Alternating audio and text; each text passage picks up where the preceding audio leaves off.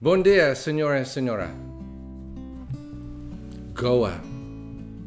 What does Goa and this bottle of wine have in common? Well, I'm going to tell you in a few minutes' time. My name is Dr. Clinton Lee, and I'm the Executive Director of the Asia Pacific Wine and Spirit Institute. Welcome to Wines Across Borders.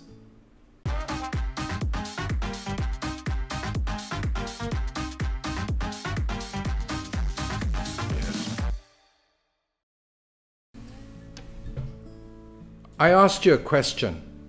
What does this bottle and Goa have in common?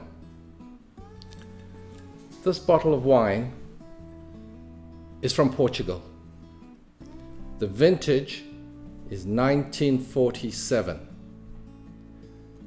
The commonality is that Portugal had an area settlement in India called Goa. And in 1947, the same year as this bottle, India became independent. And that's the magnificent aspect of wine.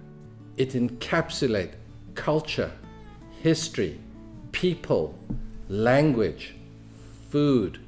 We all enjoy food, we all enjoy wine. This particular bottle, Vino de Borba, Tinto, 1947.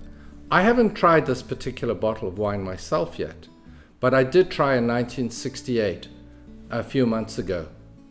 It was spectacular. The wine, the length, it was truly an expression of a well-made wine. When we think of Portugal, we don't think very much apart from Vinho Verde. But you must understand that Portugal itself is not only about Vinho Verde, but the length and the breadth, Alentejo, Dow. But there's one thing that I must share with you. Truly, the Portuguese excel at this. They are the masters, and that is port. Let me open this for you. I'd love to try it with you, but I can't, unfortunately. I hope one day we have the chance to do that. This is what Portugal is known for. This is a 20-year-old tawny port. The smell, the cigar smell, the dried fruits, the nuts. When you drink this wine, you're actually taking in the time, the period of that 20 years ago. This was 1963. Portugal is a country that has given much to the world, and we don't often think of Portugal as a huge wine-producing country. It may not be in volume, but it is in warmth. It is in terms of the people.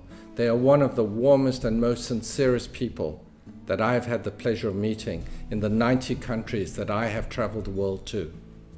So I invite you, let's have a toast to Portugal.